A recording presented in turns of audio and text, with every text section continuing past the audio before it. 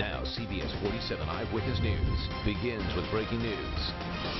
We do begin with breaking news. Police are on the scene of a shooting in the area of Plumas and Oleander. One victim has been taken to the hospital.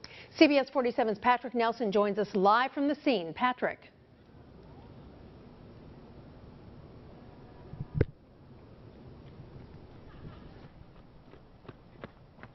All right, we're here live at Oleander and Plumas. I just ran from getting some information here at the scene. You can see the scene here behind me.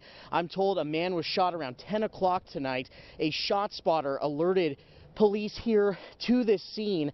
That man that was shot was taken to the hospital. You can see we have actually a really big perimeter here. Miguel, I want to show our viewers at home.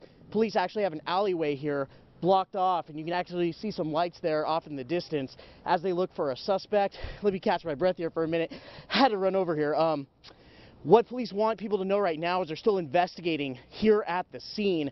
What they're telling me is that they're still looking for a suspect, but it appears they may know who the shooter is. They say this was all spanning from some type of a neighbor argument between neighbors here in this area. Again, we're near Plumas and Oleander in southwest Fresno.